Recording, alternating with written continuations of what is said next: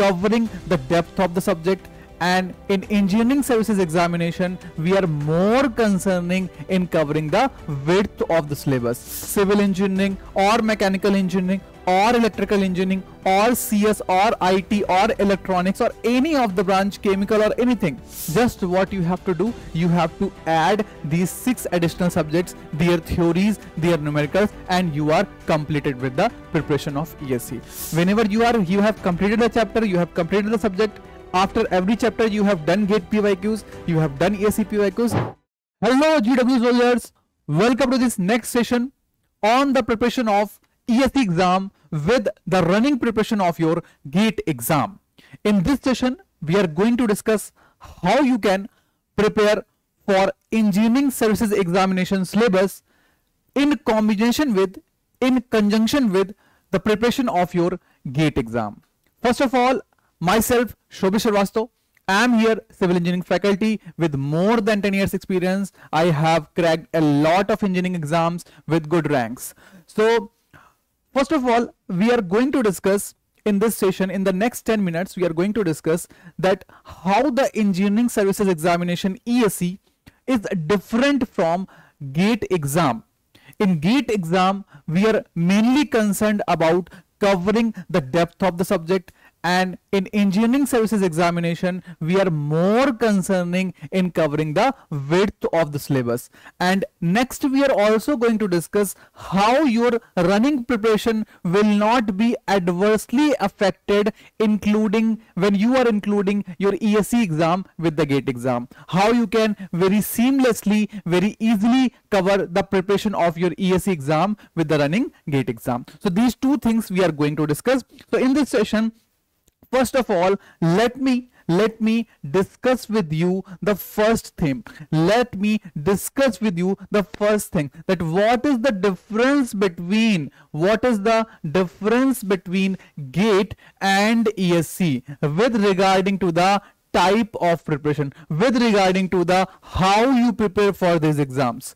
So first of all, my dear students, let me discuss that GATE exam mainly requires the knowledge in depth for the individual topics. Suppose you have around 10 topics in your branch in GATE and you have around 16 topics in ESE for your ESE exam. For your branch in ESE exam you have 16 subjects. So just for example, if you are having 10 subjects to prepare, just for example I'm saying some branches are having 12 subjects, some branches are having 14 subjects, some branches are having 15-16 subjects in GATE, but first of all let me discuss if you are having 10 subjects in GATE exam and you are having 16 subjects in ESE exam. So moreover, there is one thing to crack, one thing that you have to crack, that these 16 subjects are not separate, they are 10 plus 6, they are 10 plus 6 subjects, which means that if you are preparing for these 16 subjects, you are already preparing these 10 subjects. You only have to cover 6 additional subjects. You only have to cover 6 additional subjects for ESE preparation. With whether your branch is civil engineering or mechanical engineering or electrical engineering or CS or IT or electronics or any of the branch, chemical or anything, you must know that these 10 subjects you are preparing.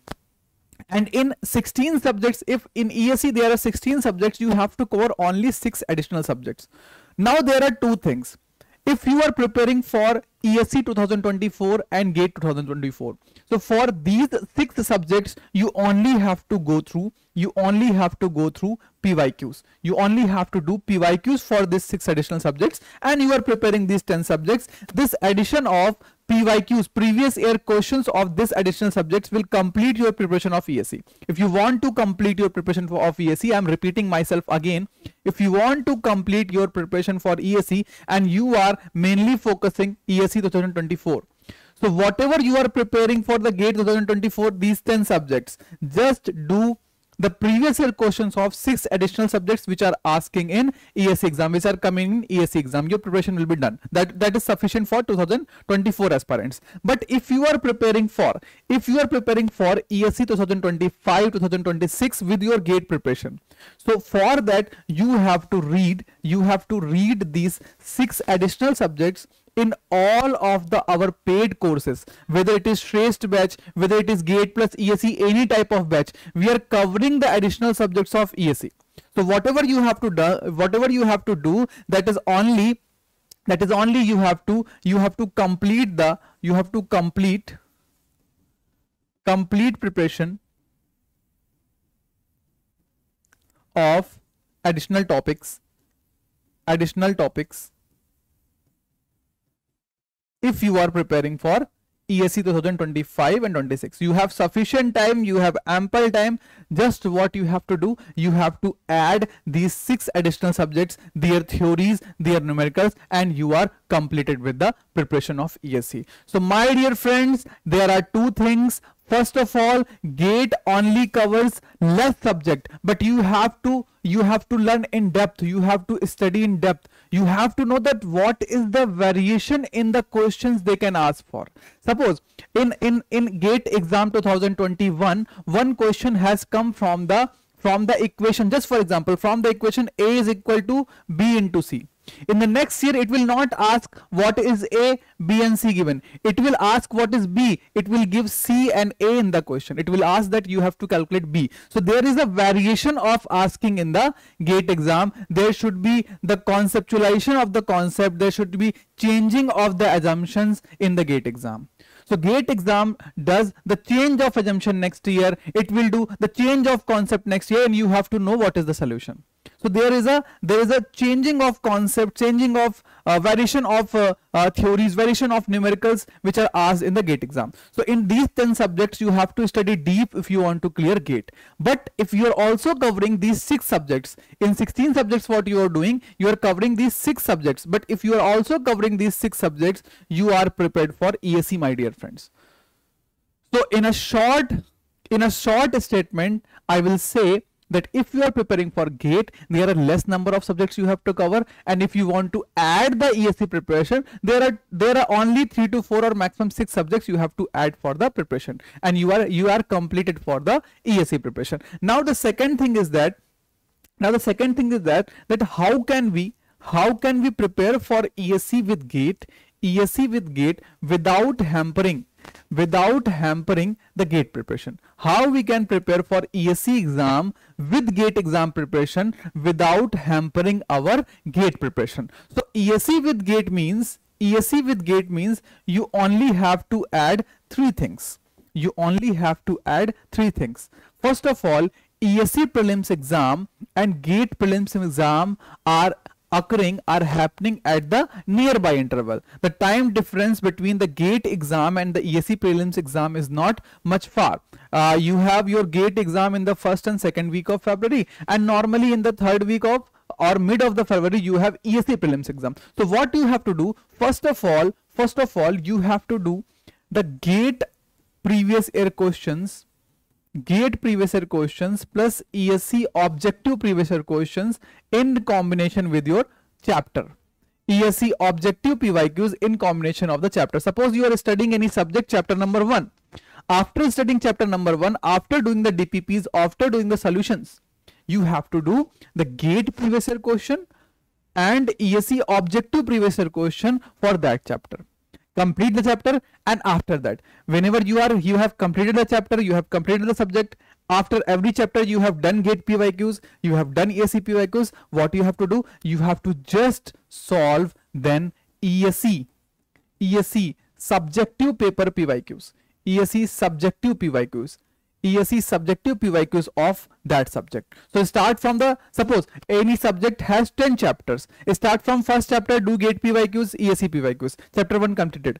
Then chapter number 2, complete that chapter, complete the theory, complete the numerical, complete the DPPs. Then do GATE PYQs, ESE objective PYQs.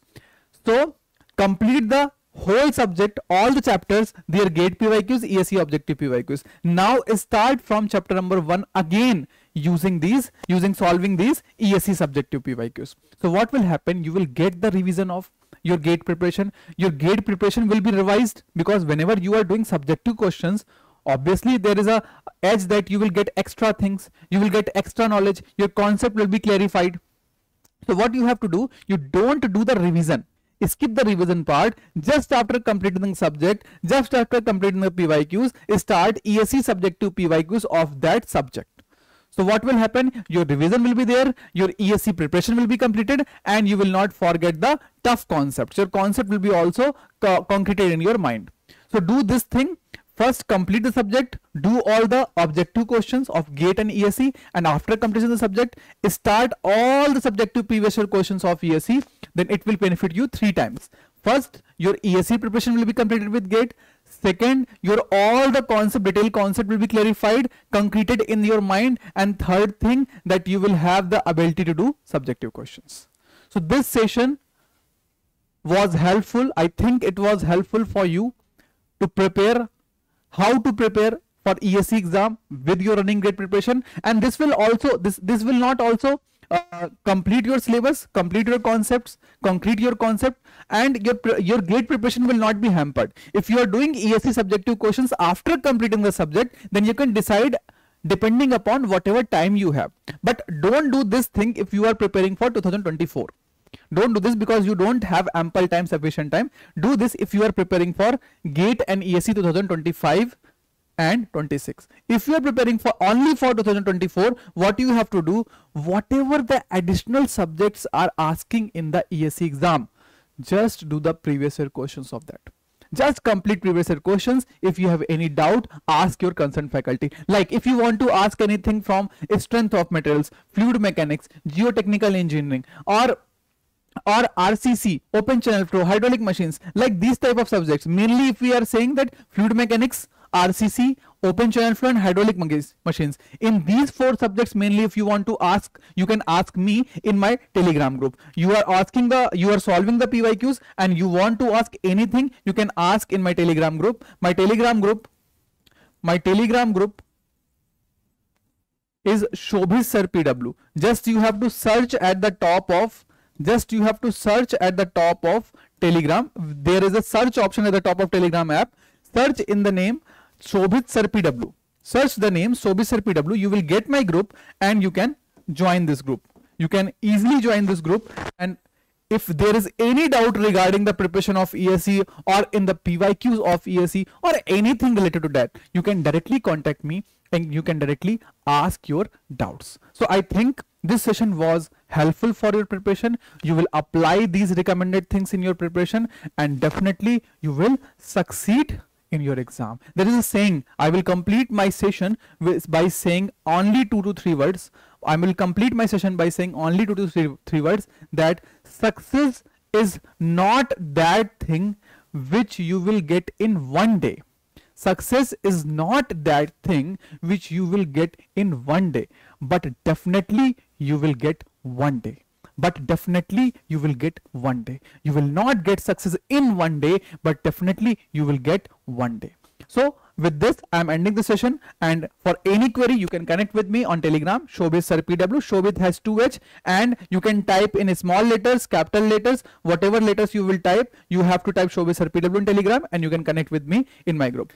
So bye bye everyone, take care of your health a lot. We will meet in the next session. Jai Hind.